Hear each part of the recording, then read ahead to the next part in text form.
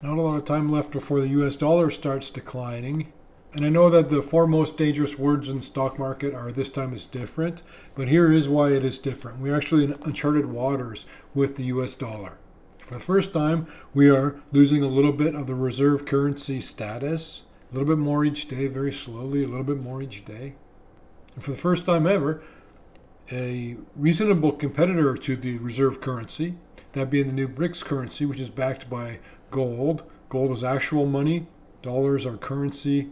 A currency backed by gold instantly is the preeminent currency in the world.